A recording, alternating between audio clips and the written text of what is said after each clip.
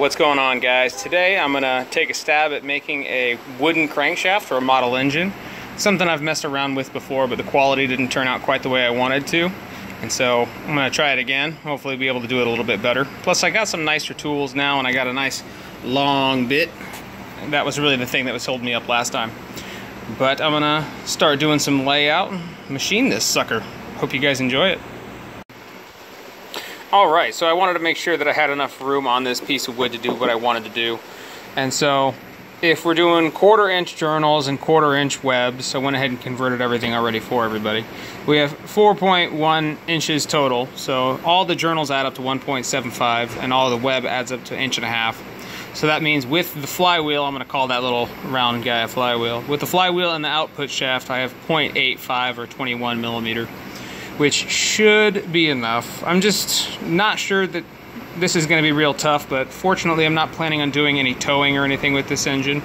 It's really just a toy, so if it doesn't work out, I'm not going to be all that upset.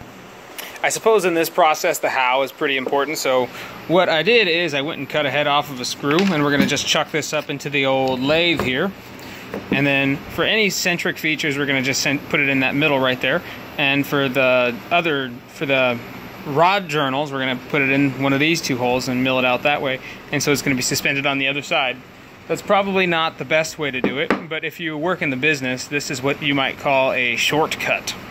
And so that's what we're going to do. And we'll see if it works. You never know. You guys are probably starting to get the idea as to why the last one didn't have the highest quality in the world. Got a little bit of drag going on there, but don't worry, it won't last long.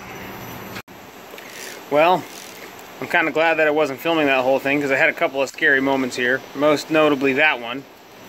But I think we might still have enough meat there where I could just maybe throw a journal, or I can make that part of it where we need to cut out. But the lathe is starting to complain a little bit. But I say press on. If we're going to cut corners, we might as well keep cutting corners.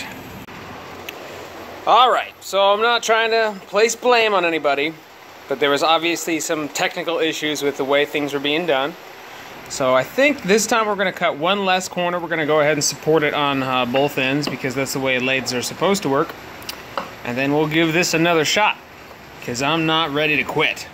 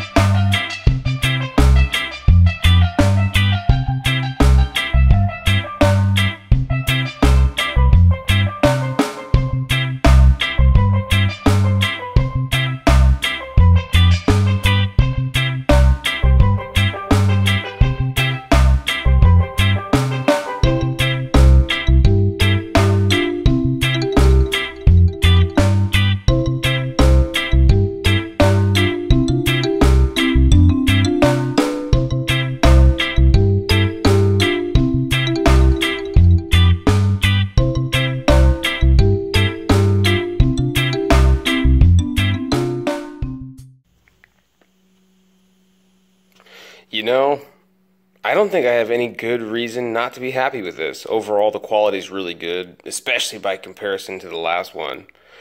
I know that some of you guys might be intimidated because this seems like a big project, and I used a CNC machine, but I wasn't actually using the computer function. I was just controlling it manually, so it was pretty much just a mill.